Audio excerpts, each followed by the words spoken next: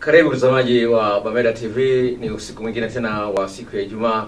Tukutana hapa Bameda TV kwa kipindi hiki cha ufalme wa mapenzi. Siku hii ya leo ninakuletea mada inayosema kushinda ugumu wa mapenzi. Kushinda ugumu wa mapenzi. Well, ukiangalia tu kichwa cha mada chenyewe kwa unaweza kuelewa kitu gani nataka kuzungumzia. Ni kwamba kumekuwa na magumu mengi sana kwenye mahusiano ya kimapenzi kiasi ambacho watu wengi wamekata tamaa juu ya uwezo wa wao kufurahia mahusiano ya kimapenzi kwa muda mrefu. Ndoa nyingi zinavunjika, mahusiano mengi yamejaa kelele nyingi sana, na hakuna furaha kati ya watu wawili ambao wameahidiana kupendana na kufunga ndoa, na kiwango cha uchepukaji kimeongezeka miongoni mwa wanawake na hata wanaume pia.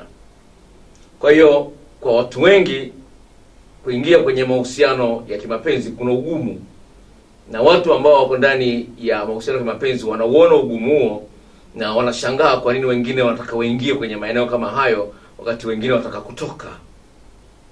Sasa ukikuta ndoa ya mwezi mmoja imevunjika, inatisha. Mwaka mmoja, miaka miwili, inatisha. Sasa hayo ni mambo ambayo kwa sababu unayaona yanatisha. Sasa unashindwa kuelewa kwa nini watu ambao wana akili timamu wanashindwa kukaa na kuelewana na kufanya mabadiliko ambayo yanaweza kusaidia kufurahiana wao kwa wao. Toka nimeanza kazi 2006 mpaka leo nimekutana na vilio vingi sana.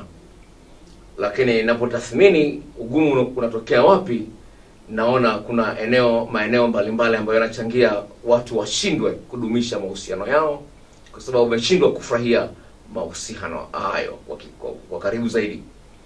Ili uweze kushinda ugumu uliomo ndani ya mahusiano ya kimapenzi, la kwanza ambalo ni la muhimu sana ambalo inampasa kila mmoja awe nalo ni imani kwamba ninao uwezo wa kumpenda mtu ambaye atanitangazia kunipenda. Ninao uwezo wa kumpenda, na mpaka huyu mtu akajisikia kupendwa kweli kweli. Uwezo huo ninao.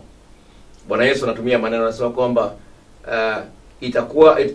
itakuwa sawa sawa na imani. Anasema pokea sawa sawa na imani yako, iwe kama ulivyoamini. Sasa huwezi ukaamini kwamba unaweza ukadumisha uhusiano wa kimapenzi kwa sababu ndani ya moyo wako unaona kwamba uwezo huo unao. Sasa watu wengi ni wepesi kuandaa sherehe ya harusi. Wengi wanapenda na wanahangaika sana kuandaa sherehe ya harusi, lakini kuandaa kuingia ndani ya ndoa ni wachache sana ambao wanajiandaa. Ni wachache sana ambao kweli wanajiandaa kuingia ndani ya ndoa. Lakini kuandaa harusi, hata mamilioni ya shilingi yatakusanywa ili harusi ipendeze. Lakini watu hawaingii gharama kuhakikisha kwamba mahusiano yao ya ndoa yanapendeza. Inasikitisha sana kuona kwamba watu ambao unawaheshimu sana, watu ambao unawajali sana, watu ambao unawafahamu, ukisikia stories za ndoa zao, za maisha yao, unaweza lakini kumbe ndio. Sasa hali kama hiyo ipo. Napozungumzia swala la imani, ni kwamba imani haiwezi kawa imani iliyotimilika, imani ambayo itafanya kazi iwapo huna ufahamu wa kutosha. Napozungumzia ufahamu wa kutosha ndio unakupa ujasiri kwamba ikitokea hivi nitafanya hivi, ikitokea hivi nitafanya hivi, ikikosekana hili nitaleta hili hapo. Kwa hiyo unapokuwa huna ufahamu wa kutosha, utajikuta unafanya vitu vya kubahatisha. Unapofanya vitu vya kubahatisha, kuna maeneo utakosea, na mwenzio asiwe na ujasiri wa kuambia umekosea, utajikuta unatengeneza matatizo. Ndio huo ugumu ambao unauona na unashindwa kuelewa ni unauondoaje uhusiano huo. Nilikuwa naandaa video ya kuweka kwenye YouTube. Nimeamua kuweka mistari mingi ya kwenye Biblia kwenye video zangu ambazo naziandaa binafsi, nikiwa binafsi. Kuna mstari mmoja ambao nimekuta kutoka kwenye Biblia, anasema kwamba unapokuwa na imani lazima uongezee na wema, alafu ukiongezea wema unaongezea na maarifa. Kwa hiyo maarifa ni kipengele cha msingi sana ili uweze kushinda ugumu wa kimapenzi. Simu yako ikiharibika sasa hivi, kama wewe sio fundi simu, utapata shida sana kuelewa kwa nini haifanyi kazi. Lakini ukipelekea fundi, anajua kuna waya fulani tu hapo umekaa vibaya na kra na unganisho umekaa sawa. Gari yako ikiharibika, kama una gari, sawa, inaweza kuwa kitu kidogo sana, lakini unapelekea fundi anayejua, wewe unaona ni kitu kikubwa, gari kwa sababu gari itembei, una kitu kikubwa, lakini fundi kama unaofahamu anafahamu kuna wewe fulani tu hapa umelegea, anaukaza kaza, unawasha gari inawaka. Kwa hiyo ufahamu utakusaidia kupambana na magumu utakayokutana nayo, kwa sababu magumu yatakuwepo. Kwa hiyo najua kwamba lazima utarajie magumu yapo, lakini jinsi gani ya kuyashinda, hiyo ndio kasi ambayo kila mmoja sasa ajifunze kuwa nayo. Magumu uwezo yako sababu gani? Tumeumbwa kama wanadamu, na wanadamu tuna roho ya kujipenda sisi wenyewe. Unakuwa binafsi sana. Unapenda upate wewe tu, uhudumiwe wewe tu, usaidiwe wewe tu, upate wewe tu. Hiyo ni hali ambayo iko ndani ya nafsi zetu. Tuna ile hali ya ubinafsi. Sasa hiyo hali ya binafsi, wewe unajipenda wewe mwenyewe na mwenzio anajipenda yeye mwenyewe, wakati wewe unataka amke, yeye ataka endelee kulala. Unaona, umeamka saa 8 za usiku unataka ucheze ngoma ya kubwa, na bwana wale bwana vipi mwenzio na usingizi. Hata wewe unataka ngoma, una hamu kweli ya ngoma ya kubwa saa 8 za usiku. Mwenzio anasema na usingizi. Ndio mke wangu anipendi bwana. Au mume wangu anipendi. Mimi tena ndio yani sasa itakuwaje? Unaona? Sasa ni vitu kama hivyo, kama umesema na usingizi, mwenzio anatoa tafsiri kunipendi. Unaona, sasa ikirudia mara 2 mara 3, mwenzio anatengeneza uchungu ndani ya nafsi yake. Kwa unaweza kuona jinsi gani ubinafsi utaleta shida kwenye mahusiano. Kwa hiyo nimezungumzia swala la kwanza la kwamba ni muhimu sana because unapoingia kwenye mahusiano ya kimapenzi una imani kwamba unaweza ukajenga kitu kizuri, na kitu kizuri kile kikapendeza na hata watu wengine wakakiwa. Kwa hiyo imani ni kitu cha msingi sana kwa watu ambao wanaingia kwenye mahusiano ya kimapenzi, kwa watu ambao wako ndani ya mahusiano ya kimapenzi. Hata Bwana Yesu alitoa mfano mmoja akasema kwamba mtu kama anaenda vitani, kabla hajaenda vitani lazima angalia na majeshi ya kutosha ya kupambana na ile jeshi linalokuja. La sivyo itapasa tu aombe suluhu. Kwa bwana, samahani bwana, niko tayari kufanya lolote lakini kupigana na wewe siwezi. Akatolea mfano wa nyumba. Sasa mtu akitaka kujenga nyumba kwanza lazima apige mahesabu. Asije akajenga nyumba kafikia kwenye rende ikamshinda, watu akaanza kumcheka. Hayo ni mafundisho ya Bwana Yesu. Lakini ni kwamba pale ambapo umeijengea katika akili yako na moyo wako kwamba ninao uwezo wa kumpenda mtu, unapoingia kwenye mahusiano ya kimapenzi uko tayari ya kupambana na lolote litakaloinuka. Sasa ili uweze kushinda ugumu wa mapenzi, la pili ambalo ni la msingi baada ya kuzungumzia kwamba ubinafsi unapelekea hali kama hiyo, ni kitu ambacho kinakiita unyenyekevu. Unyenyekevu ni kitu kizuri sana ambacho kinaweza kusababisha watu wakaenda mbali sana katika mahusiano ya kimapenzi, sababu unyenyekevu unahusisha kukubali kosa pale unapokuwa umekosea na kufanya mabadiliko sahihi yanayohitajika ili mwenzio asiumizwe na kosa kama hilo tena. Kwa hiyo Biblia inazungumza kwamba Mungu huwapa neema wanyenyekevu bali anapingana na wale wenye kiburi. Kwa hiyo unyenyekevu ni kitu kizuri sana ili kuendeleza uhusiano wenu katika mahusiano ya kimapenzi. Napenda kutoa mfano mmoja ambao umekuja usini kwangu wiki hii kutokea nyanda za kusini huko. Mama mmoja yuko ndani ya ndoa na watoto 5. Mume wake ni askari polisi. Sawa. Nimeshangaa kuona polisi mnyenyekevu. Yani aliponiambia mume wangu ni askari, nikamwambia bwana, hebu nipe niongee naye, nilifikiria angekataa. Sawa. Yani nilikuwa naongea nao kwenye simu. Sawa. Shida imetokea ni kwamba mwanaume amekuwa na historia. Yaani huyu mama alimwamini mume wake sana. Alimwamini sana. Na mama ni mstaarabu kweli. Na nitatoa story hii uweze kuelewa jinsi gani unyenyekevu unasaidia kujenga uhusiano na kuupeleka uhusiano mbele. Hata kama zitatokea makunyanzi hapa na pale, bado mtafika mbali. Huyu mama yuko ndani ya ndoa na watoto 4 5 kama siku kumbuka hiyo nimeongea na mwanzoni mwa wiki hii. No, the end of last week of like that. No. Alimwamini mume wake sana. Amemwamini sana. Lakini akaja akagundua kwamba mume wake anatembea nje ya ndoa. Amegundua kwamba mume wake anatembea nje ya ndoa, akapata ushahidi, akamkabili mwanaume na ushahidi, mwanaume akakubali ni kweli. Shida imetokea ni kwamba mwanamke anataka anafahamu huyo mwanamke anataka kufahamu huyo mwanamke ambaye amemchepusha mume wake yukoje. mwanaume amegoma kumpa identity ya huyo mwanamke. Anamwambia mume wangu, mke wangu si unisamehe, mke wangu si unisamehe, lakini mwanamke yani anasema siwezi kujisikia raha mpaka siwezi kuwa na amani na wewe mpaka nimemfahamu huyo mwanamke. Mwanamke amenizidi nini? Unaweza kuona jinsi gani huyu mama yani anapenda mume wake anampenda mke wake, lakini basi amecheleza.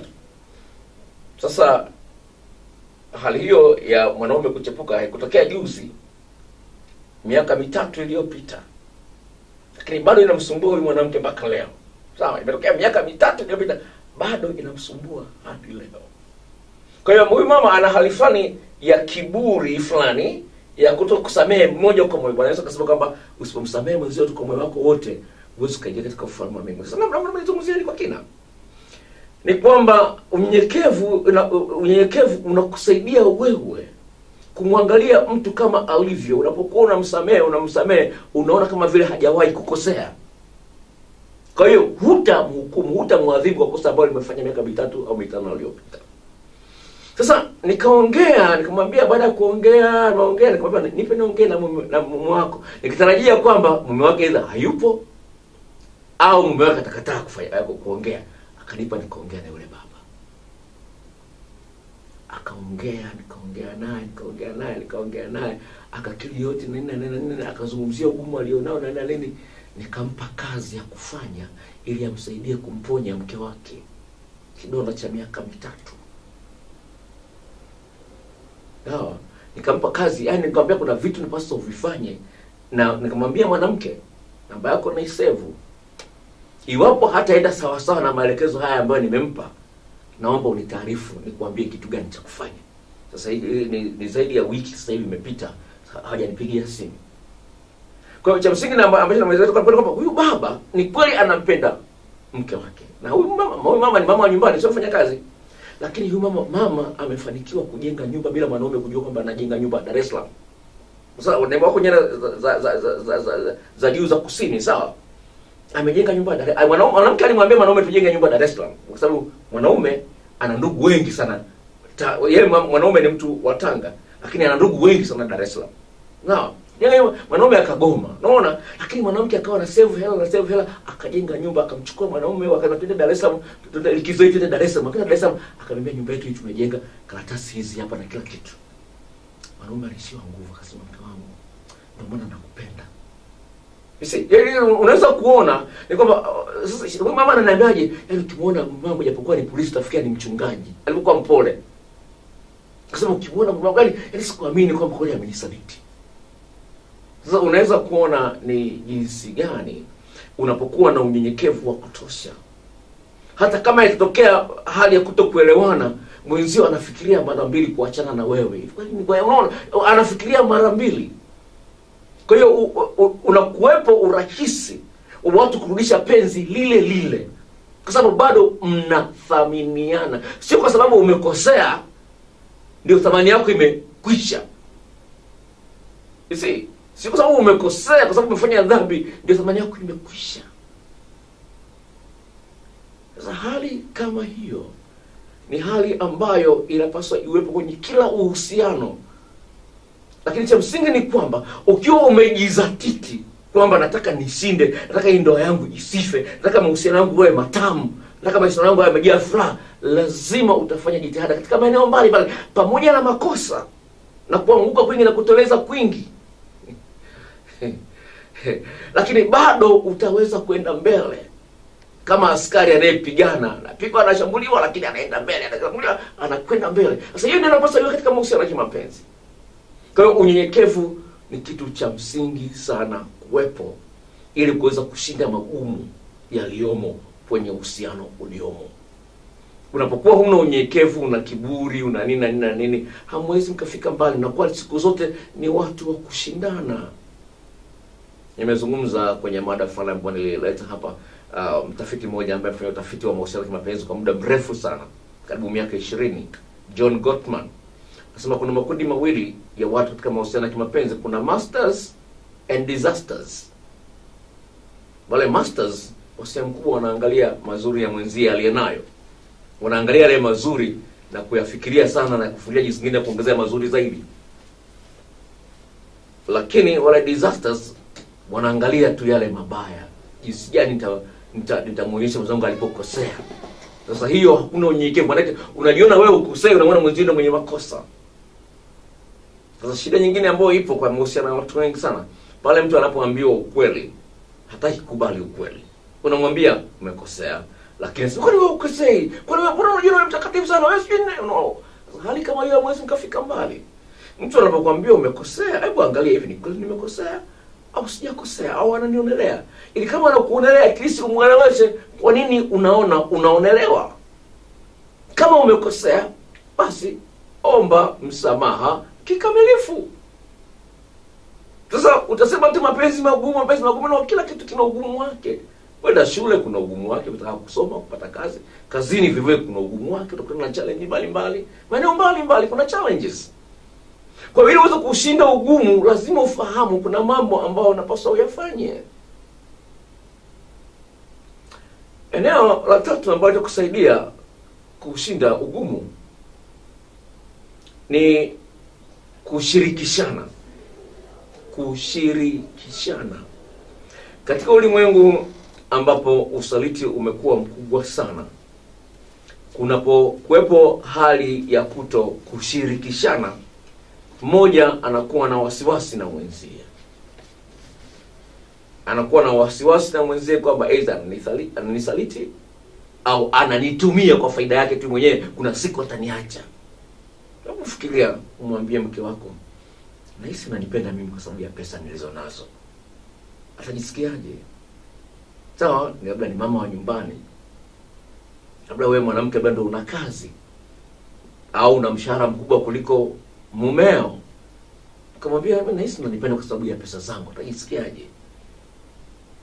Kwa hiyo ninapozungumzia swala la kushirikishana, ni jinsi gani nyinyi watu wawili kama wawili ambao mnapendana utaweza kumwelezea mwenzio mambo ambayo unayo akilini, mipango yako, mawazo yako na hisia zako katika maeneo mbalimbali. Unapoona kwamba kuna jambo ambalo unataka kulifanya, mwambie mwenzio ajue kinachoendelea. Sasa shida ni kwamba kuna watu ambao wana tabia za usiri. Haipendezi. Jitahidi kushirikishana na kusaidiana katika maeneo mbalimbali.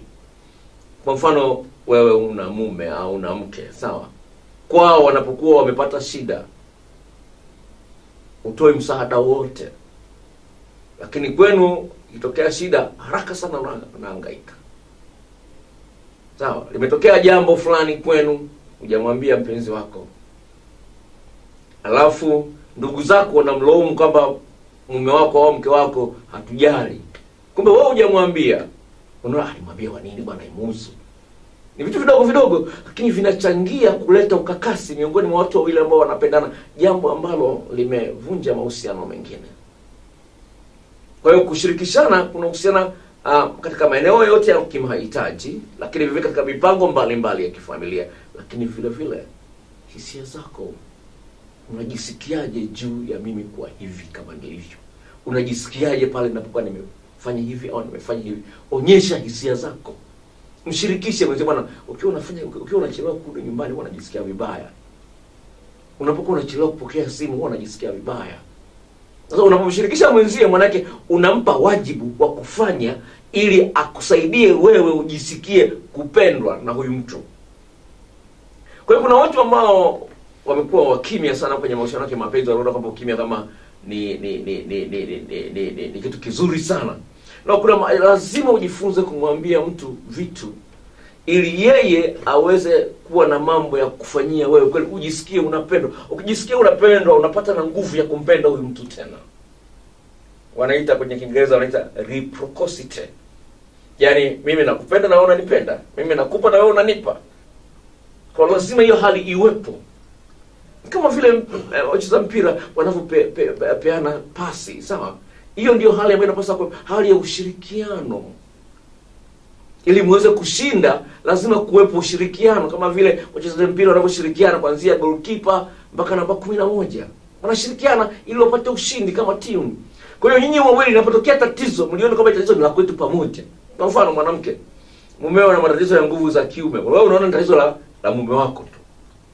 Si, unaona yani ni mfano rahisi kuelewa. Umeona matatizo ya nguvu za kiume ili unaona ili tatizo lake. Lakini huyu bwana, kwa hiyo utakuwa mwepesi kumlaumu kutokana na tatizo alionalo, kwa sababu gani? Una mpango wa kushirikiana naye katika kuliondoa lile tatizo. Nilitoa story hapa, sio kama nilitoa hapa kwenye kipindi cha radio, ningependa nirudie. Katika eneo hilo la nguvu za kiume, mwanaume na matatizo ya nguvu za kiume ameshakunywa madawa. Sasa mwanamke mzuri, mwanamke inamuumiza. Sawa? Inamuumiza. Sasa inamuumiza. Akapasa aongee na marafiki zake wa kike. Anaongea na marafiki zake wa kike. Dada mmoja akamwambia, unamshauri kumsikiliza Dr. Nelson? Akasema, hapana, sijawahi kumsikiliza. Mume wangu ameenda amechukua dawa kwake, imemsaidia kweli. Sasa anaenda kumwambia mume wake, bwana mume wake anamwambia, bwana nimeshajaribu madawa, bwana mwingine mwachibishe wewe mwenyewe. Ya nini bwana unanisumbua? Wote ufanya biashara tu. Mwanamke akamkomalia. Akamwambia, bwana inauzwa shilingi ngapi hiyo dawa? 25,000. Hii hapa, nenda kachukua. Mwanamke alikuja. Nimeshakutana na kesi za wanawake ambaye anasema mume wangu ana kiumbe kifupi, anakuja kumchukulia dawa ofisini. Kama kesi kama 4 hivi katika historia ya ofisi yao, kesi kama 4 nazikumbuka. Kwa hiyo ni jinsi gani unaweza kupata tatizo la mwenzio unaliona kama la kwako. Sasa shida ni kwamba unapomwachia mwenzio kwamba bwana tatizo la kwake tu mwenyewe. Manake kwa hiyo ndani ya nafsi yako unamlaumu kwa nini ana udhaifu. Mbaya zaidi watu ambao hawapendani, utaona hata kama mke wake anaumwa wala hangaiki sana, au mume wake anaumwa hangaiki sana. Nakumbuka story moja ya dada mmoja ambaye nilimwomba uchumba, baba yake akaja akanikataa. Nilikuwa nimzidi sana kwa umri, dada mzuri tu, nilimwomba uchumba akaja akanikataa. Nifikiri alitoa ujauzito wangu mmoja. Sawa. Sasa akaja akaolewa. Ameolewa. Nilikuwa nimeshamsahau. Sasa siku moja naona dada mmoja anakuja ofisini, anabeba mtoto. Sasa nimeshamsahau kwa sababu amenenepa kidogo. Nimeshamsahau. Ila sasa alipoanza kuongea sauti yake ndio nikaigundua, akasema Neema. Mtoto mzuri kweli. Akasema, unajua bwana Nelson, si nini niliolewa na yule nani mwanaume, si nini. Sasa tulikuwa tunaishi kwa nyumba ya kupanga, kupata safari ya kikazi kaenda Arusha, kapotea huko. Kodi ya nyumba imeisha. Mtoto anaumwa. Naomba unisaidie daktari. Sikuwa na kinyongo kabisa. Sikuwa na yani nilimsaidia na nikamchukulia na taksi peleke mpaka kwao Pansias, kwa wanaofahamu Mwanza. Nikamchukulia mpaka na taksi. Namba yangu ya simu anayo. Hawakuipigia simu kunishukuru wala nini. Hakunipigia simu. Na mimi namba yake sikutaka kuichukua, sikuichukua namba yake. Sikutafuta. Zimepita siku papa tukakutana maeneo ya Nyerere. Mimi navuka na yeye anavuka. Sasa mimi sikumuona. Akaniambia, ni daktari, unanipita bibi. Neema. Basi tukasalimiana pale, akaanza kunieleza matatizo yake na nini. Akanipa na namba yake. Unaweza kaamini? Leo ni tarehe 18 ya mwezi. Sawa, tarehe 18 mwanamke anaumwa. Mwanaume anamwambia kwamba sina hela ya kwenda kupeleka hospitali mpaka mwisho wa mwezi. Hiyo ni tarehe 18. Mwanaume anaendesha gari, anaweka mafuta, anaenda kazini, lakini hela ya kumtibu mke wake hana. Unaweza kuona dada mzuri, lakini ukimwona, lakini wamefikia mahali hapo pagumu. Wamefikaje? Anajua Mungu. Na mimi sikutaka maelezo zaidi. Lakini ni kwamba mnapokuwa mnashirikishana katika maeneo mbali, ni rahisi kuyaondoa yale ambayo yangeweza kuleta ukakasi, katengeneza ukuta kati yenu. Mwenzio muone vizuri. Sasa ndugu mtazamaji wa Wameweza TV, karibia tuingia kwenye ngwe na dakika kama 5 kabla sijaingia kwenye sehemu ya maswali na majibu. Tafadhali sana, kama una swali lolote, kuna namba ile pale ya SMS. Tuma SMS yako kama wewe ni mwanamke, sema ni mwanamke na una umri gani na uhusiano wako una muda gani. Tunaweza kuingia kwenye ngwe ya pili, tunajibu maswali yenu. Kwa hiyo na dakika kama 5 hivi ya kumalizia, ambapo tunapaswa kumalizia. Kwa hiyo ni kutaarifu in case kama wewe ni msikilizaji wa kipindi hiki kwa mara ya kwanza, tafadhali zingatia nafasi hiyo ya majibu. Nitajibu maswali yako kama yalivyo. Kwa hiyo kama ni mwanamke, sema ni mwanamke, una umri gani na uhusiano wako na muda gani, ili niweze kulijibu swali lako vizuri zaidi. Eneo lingine ambalo litakusaidia kushinda ugumu katika mahusiano ya kimapenzi ni jinsi gani wewe kama wewe unakuwa na uhakika wa kumridhisha mpenzi wako kwenye ngoma ya wakubwa. Nazungumzia uhakika. Sawa. Unakuwa na uhakika kwamba unao uwezo wa kumfurahisha mpenzi uliye naye katika ngoma ya wakubwa, uwe mwanamke au uwe mwanaume. Nimefanya shooting ya video ambayo of course nitaiweka I think kesho, nasema tofauti ya tendo la ndoa. Yani mwanaume anapoamua kusaliti au mwanamke anapoamua kusaliti, sio kwamba anataka tendo la ndoa zaidi, bali anataka tendo la ndoa tofauti. Hiyo ni mada ambayo of course nitaiweka kesho mchana. Inafanywa editing ya sasa hivi. Lakini all ni kwamba tendo la ndoa lina nguvu kubwa sana likifanyika kwa usahihi na katika kiwango kilicho bora.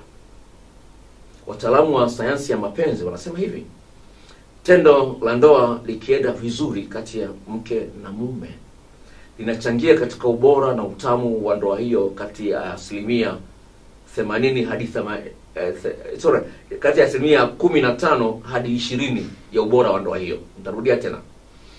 Iwapo tendo la ndoa linaenda vizuri kati ya mume na mke, litachangia ubora wa ndoa hiyo kati ya 15 hadi 20.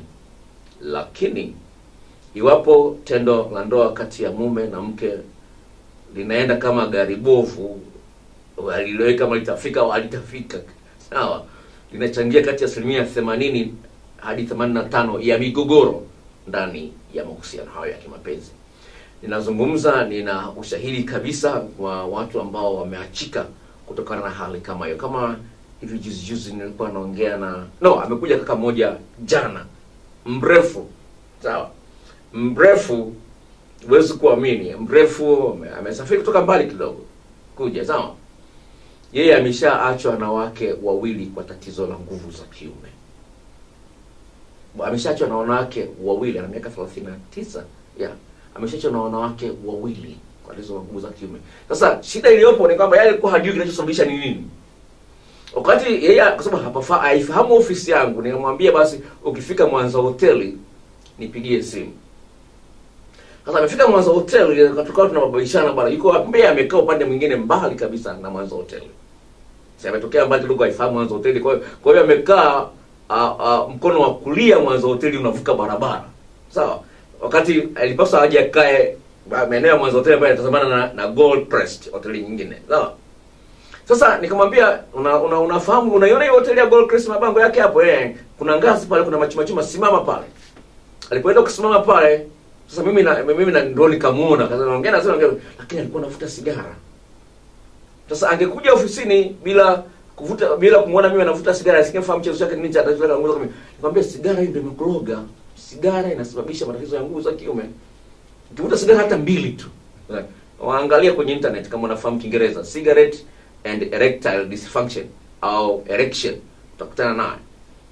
Sasa yeye alikuwa hajui kama sigara alikuwa sigara inaweza kumletea matatizo ya nguvu za kiume, kama watu wengine hawajui unywaji wa pombe mkubwa unaenda kumletea matatizo kama hayo. Nimeweka video of course kwenye YouTube, athari za pombe kwa matatizo ya nguvu za kiume. Kwa hiyo kuna mambo mbalimbali ambayo yanachangia mwanaume kupoteza nguvu za kiume, lakini watu wengi wanaona pombe ni kitu kizuri. Kuna wengine zinawasaidia ambao wanakunywa kwa moderate, lakini ukinywa zaidi ya kiwango ambacho kinatakiwa itakuletea matatizo ya nguvu za kiume unakoenda. Kwa hiyo nikupe story moja kumalizia, najua muda wangu umeisha.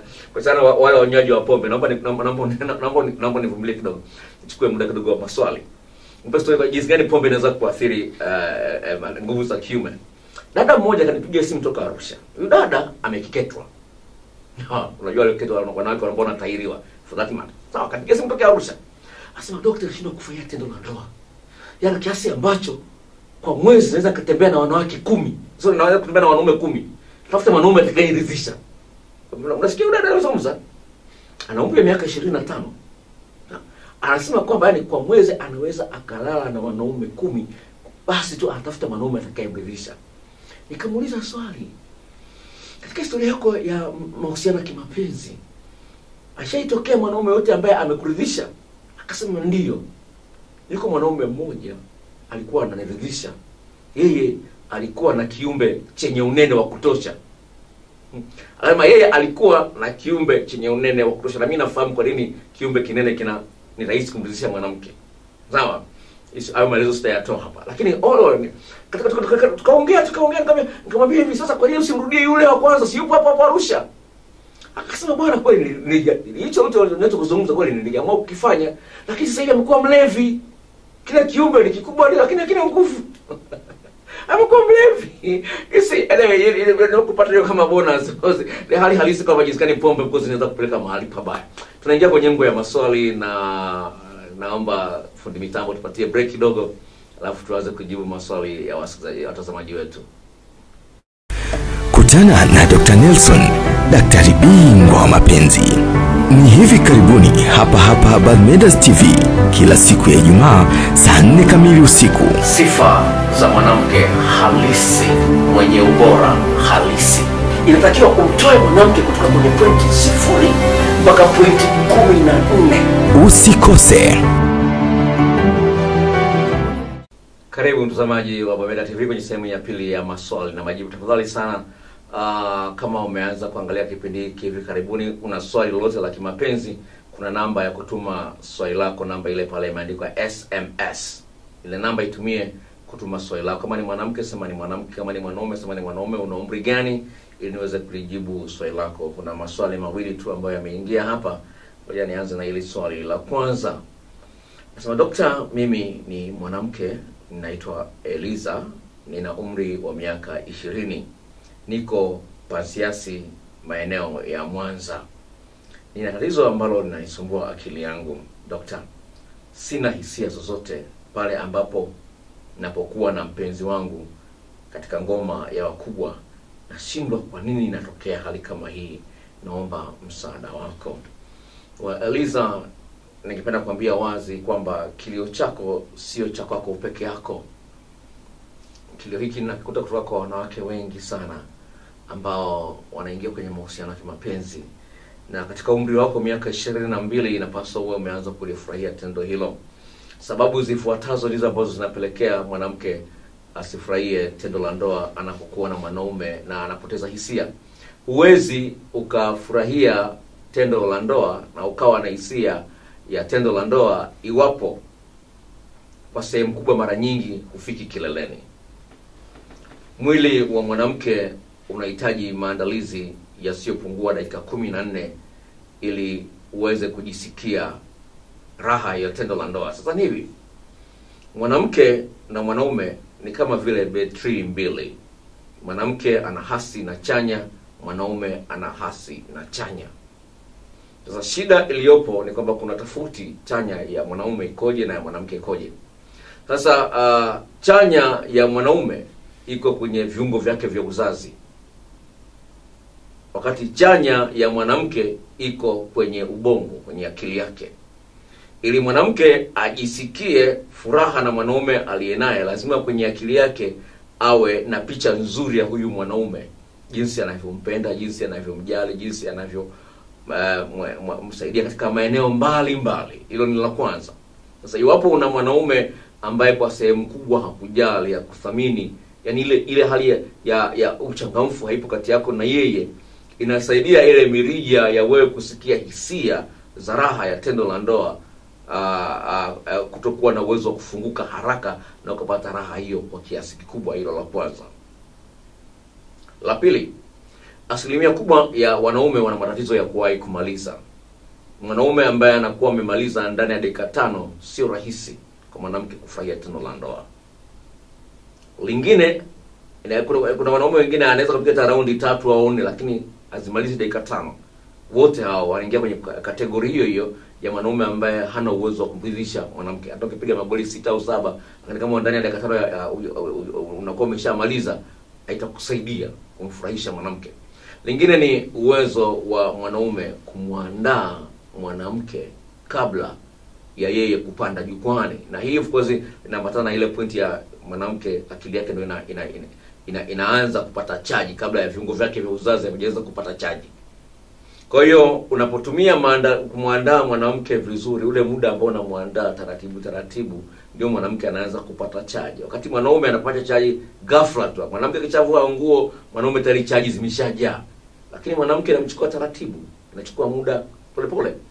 Sasa mwanaume ambaye hajui cha kufanya ili kuweza kumjaza chaji mwanamke mpaka mwanamke akajisikia mwili wake unalainika, atapata shida kumfurahisha mwanamke. Nimeshakutana na kesi nyingi. Naomba para kupigiwa simu tokea Morogoro ya dada mmoja ambaye anasema kwamba daktari, mchumba wangu aniridhishi. Nimeshachepuka na wanaume wawili na wenyewe vile vile ni hivyo. Sasa hizo ni kesi ambayo inahusu wanawake wengine. Na tafiti zinaonyesha wazi kwamba 67% ya wanawake huwa wanadanganya wanaume kwamba wameridhika kwenye tendo la ndoa, kumbe hawajaridhika. Na si ajabu hata Eliza na wewe umo kati yao. Unamwambia nimesikia utamu, kwa hiyo nimeridhika, nimetosheka, lakini hajaridhika lolote. Sasa hiyo ni hivyo. Kwa hiyo kwambia Eliza, usijione kwamba una kasoro. Usijione na kasoro. La mwisho nilizungumzia mara kadhaa, lakini pia nilizungumzia hapa vile vile. Ni hivi. Mwanamke ambaye hajui amfanyie nini mwanaume, au anajua vitu viwili tu au vitatu ya kumfanyia mwanaume wakati ukio tendo la ndoa. Sawa, nacho na kijarida ambacho nakiuza tu shilingi 3000 ambacho nadipa jina jinsi ya kumshika mwanaume aliyevua nguo. Kuna maeneo 11 katika mwili wa mwanaume vitu gani vya kumfanyia mwanaume. Sawa, sasa shida ni kwamba mwanamke anapokuwa ana vitu vingi vya kumfanyia mwanaume, wakati anaanza kumwandaa mwanaume na nini anamchezea hapa, anambonyeza hapa, anamlamba hapa na nini, mwili wake una relax.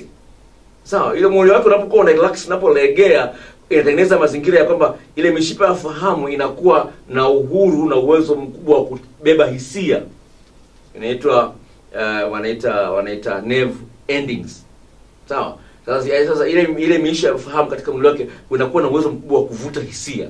Kwa hiyo anajisikia raha haraka sana. Sasa hiyo ni maeneo ambayo kama hayo lazima uyafanyie kazi Eliza, ili uweze kuleta mabadiliko katika uhusiano. Huhitaji dawa. Sawa, wanawake wengine kuna watu ambao kwa sababu ya biashara wamezua term moja inasema mwanamke hana nguvu za kike. Hicho kitu hakipo. Ni neno mtu ameamua kufanya biashara auze dawa, lakini hakuna kitu kinachoitwa eti mwanamke hana nguvu za kike eti apewe dawa. Utaliwa tu la. Ni wasanii tu wameamua kuanzisha kitu ambacho mkozi wewe utaona kwamba kweli inahitaji dawa, panahitaji dawa. Hauhitaji dawa. Napenda kuambia kwa nazungumza kitu ambacho nakijua. Nimeshakutana na wanawake ambao wanalalamika kama wewe Eliza. Sasa mbona mimi nimezaa lakini raha sio? Ni mwingine anasema kwamba nikiwa kwenye ndoto nasikia raha, lakini nikiwa tendo la ndoa na mume wangu sisikii raha yote. Hizo story ni ndefu sana. Kwa niziache. Nikiwa kwenye swali la pili hapa. Okay. Anasema Dr. Nelson, mimi ni mwanamke, nina umri wa miaka 30. Maumbile yangu ni makavu, halafu madogo. Mpenzi wangu anapenda aone maji mengi. Nifanyeje niwe kama anavyotaka? Well, Eliza, sio kweli kwamba viungo vyako vya uzazi ni vidogo. Shida ulionayo ni viungo vyako vya uzazi vikavu. Na ndio maana vinaonekana ni vidogo. Kwa sababu gani? Wanapotaka kuingia unaona unapata maumivu, nafikiria kwamba ni vidogo. Si kweli. Ni viungo ambavyo vinaweza vikatoa hata mtoto. Kwa hiyo ningependa kuliondoa hilo kwamba una viungo vidogo.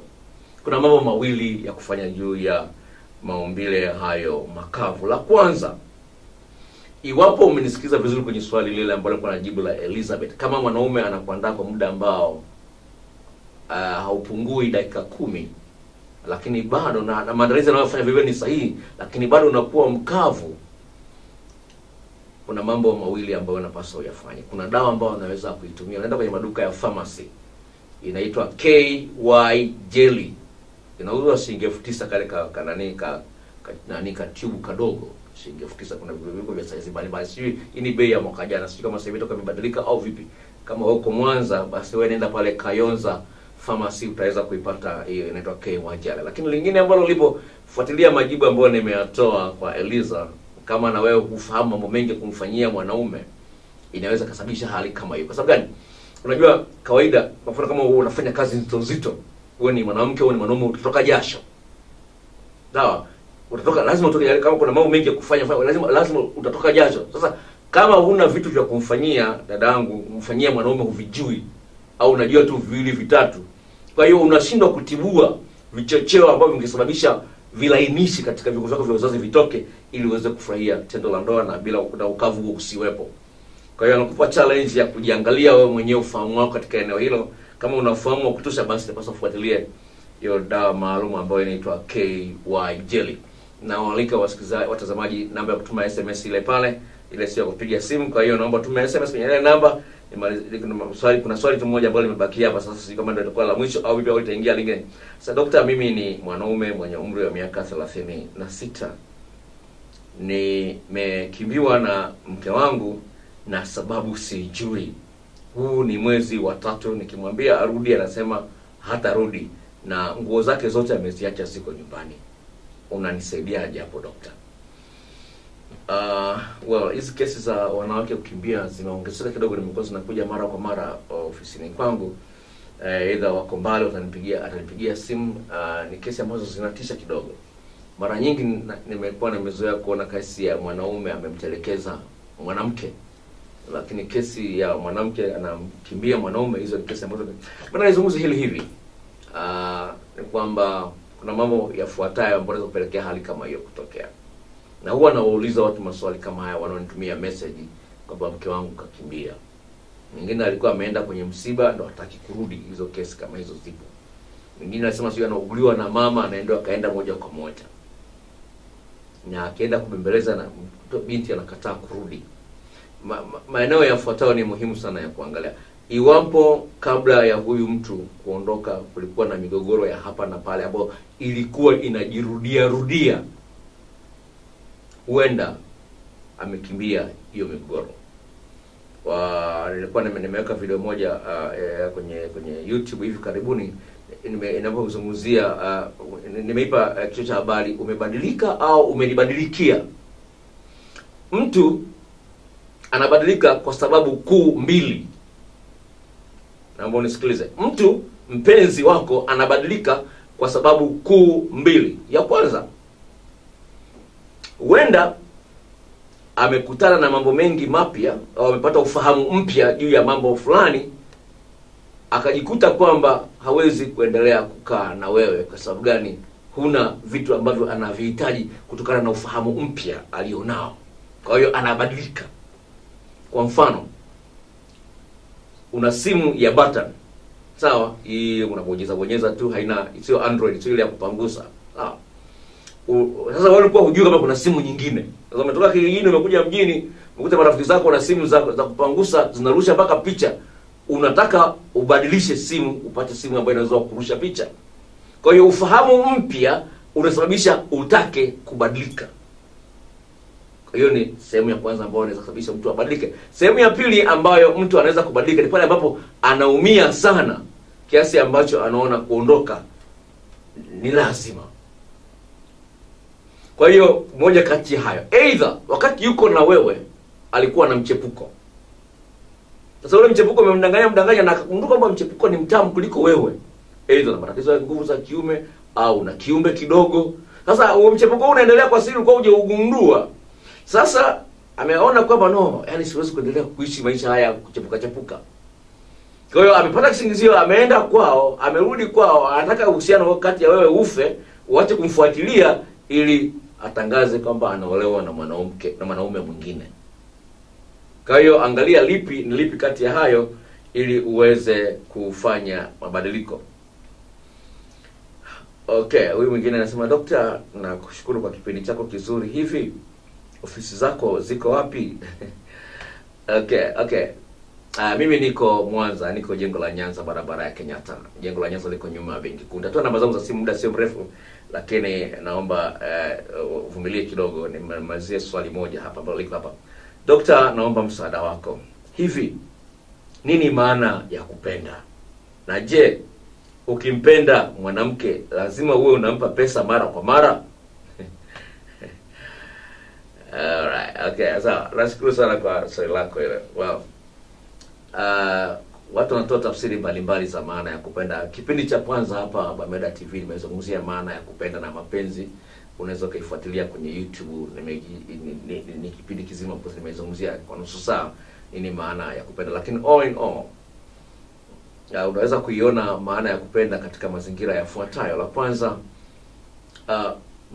mtu anapokuambia kwamba nakupenda au unapomwambia mtu kwamba nakupenda, maana unamwahidi huyu mtu kwamba kwa nafsi yako yote, kwa uwezo wako wote, kwa hali na mali zako zote, wewe ndiye ambaye utakuwa kwa sehemu kubwa unachangia katika furaha, amani na usalama na mafanikio ya huyu mtu. Sababu huyu mtu ameondoka, amewacha wazazi wake, amekuja kwako, na wewe umeacha wazazi wake unaenda kwako. Kwa hiyo unachukua nafasi kama vile ya mzazi wake katika maeneo mbalimbali. Kwa hiyo utaacha wengine wote ili uconcentrate, umpe kipaumbele huyu mtu. Na ndio maana mahusiano ya kimapenzi yanaanza kwa simu nyingi na mahusiano mengi. Mtu anapopunguza mawasiliano mwenzie anashtuka. Mbona zamani nilikuwa nanipigia simu mara 3 kwa siku, siku hizi hata mara moja unashindwa. Oh, niko busy. Lakini unaona kwamba jinsi gani kama huyu mtu alishazoea kuwa na mawasiliano karibu na wewe, anakuwa ni mtu wa muhimu. Kwa hiyo hilo la kuliangalia jinsi gani unapomwambia mtu nakupenda, unamwahidi kwamba utachangia kwenye furaha yake na mafanikio yake na usalama wake na amani yake kwa kiwango kikubwa kuliko mtu mwingine yote hapa duniani. Unapozungumzia pesa kwa wanawake, na mpango kuandaa mada ya ambayo nitaweka kwenye YouTube ya pesa na mapenzi. Lakini napenda kuambia kwamba kwa sehemu kubwa mwanamke anayo haki ya kumtegemea mwanaume kiuchumi, ndivyo alivyoumbwa. Ni kweli wapo wanawake ambao wamepitiliza kupenda pesa, lakini kwa wengine kwamba ni wajibu wa mwanaume kumhudumia mwanamke, ndivyo alivyoumbwa. Kwa nini? Mwanamke ameumbwa na tumbo la uzazi, na mwanamke huyo anatambua kwamba atakapokuwa amejifungua, atakapokuwa mjamzito kwanza, atakuwa wiki, hawezi kujitunza yeye mwenyewe. Sasa katika mazingira ya huko nyuma ya mababu zetu, mwanaume ndio alikuwa anahangaika kutafuta chakula na kila kitu, kuinda wanyama na nini. Sasa mwanamke kwanza alikuwa ni mtu kukaa nyumbani kuosha watoto na kutunza nyumba. Sasa anahitaji mwanamke anaona kipindi atakuwa mjamzito mpaka atakapojifungua, atakuwa wiki, lazima awe na mwanaume ambaye ataweza kumtunza kwenye kipindi hicho na kumtunza, kutoa matumizi kwa ajili ya mtoto ambaye atazaliwa. Kwa hiyo kwenye akili yake kuna kitu kama hicho cha kumwegemea mwanaume kiuchumi, hata kama akiwa na kazi. Kwa hiyo ni eneo ambalo masuala yangalia, kama mwanamke ambaye ana kazi usitegemee kwamba hapendi msaada wako wa kiuchumi, anahitaji msaada wako wa kiuchumi ile kweli ajisikie anapendwa.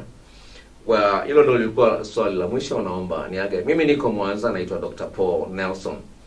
Niko Mwanza, jengo la Nyanza, barabara ya Kenyatta. Jengo la Nyanza liko nyuma ya Benki Kuu ya Tanzania, na upande mwingine kuna benki ya NMB, alafu inakuja New Mwanza Hotel. Ofisi yangu inakuwa wazi kuanzia saa 2 asubuhi hadi saa 10:30 jioni. Na ukija ofisini kwa ushauri kuna gharama ya shilingi 5,000. Ukitaka ushauri kwa njia ya simu vile vile kuna gharama ya shilingi 2,000. Namba zangu za simu ndio zile pale kwenye screen, 0754 03 99 94, 0754 039994. Unaweza kutembelea channel yangu ya YouTube na mafundisho mbalimbali ambayo nimeweka pale, yatakusaidia kujifunza mambo mbalimbali juu ya mahusiano ya kimapenzi. Njia nzuri ya kuweza kujifunza mada mbalimbali ni unapotype jina ambalo liko pale la Paul Mwaipopo, alafu ndio zinakuja mada mbalimbali ambazo unaweza kuzitumia kujifunza maeneo mbalimbali. Na vile vile na channel ya kwenye internet ambayo of course ni ya blog, unaweza kuitembelea, ambayo ina jina la Mfalme wa Mapenzi, mfalmewamapenzi.blogspot.com, mfalmewamapenzi.blogspot.com. Na kama ni mara yako ya kwanza kuangalia kipindi hiki, na kualika nitakuwepo tena Mungu akijalia Ijumaa ijayo. Tafadhali sana ikifika Ijumaa kama saizi, kama una swali lako ambalo ungependa kuliuliza, wewe umeliandika tayari, na ikifika majira kama ya saa 4, hata kama kipindi ndio kinaendelea, nimeanza kutoa mada, tuma tu swali lako lio limekaa tayari. Kwa hiyo usiogope kwamba tutataja jina lako na nini, tutatoa mazingira ya wewe ulipo, namba yako tutaitumia mahali pale. No. Kama unatoa jina moja, naitwa Eliza wako wengi sana. Naitwa Mariamu wako wengi sana. Kwa hiyo singependa kufahamu uko wapi, lakini cha msingi nipenda kufahamu wewe ni mwanamke au ni mwanamume. Kwa hiyo kama utapenda kuuliza swali Ijumaa ijayo, tafadhali liandae mapema, liandike. Ikifika masaa kama ya saa 4 kamili, unaweza ukarudisha kwenye namba hiyo ili tuweze kulijibu na kuweza kusaidiana katika maeneo ya mahusiano ya mapenzi. Nashukuru sana uongozi wa Bameda TV kwa nafasi hii ya kuweza kuendesha kipindi hapa kila siku ya Ijumaa. Na Mungu aibariki Bameda TV, endelee kuongezeka nguvu na upana, na iendelee kuwa maarufu zaidi na nikutakia usiku mwema ndugu mtazamaji wa Bameda TV mpaka Ijumaa ijayo. Kwa herini na usiku mwema.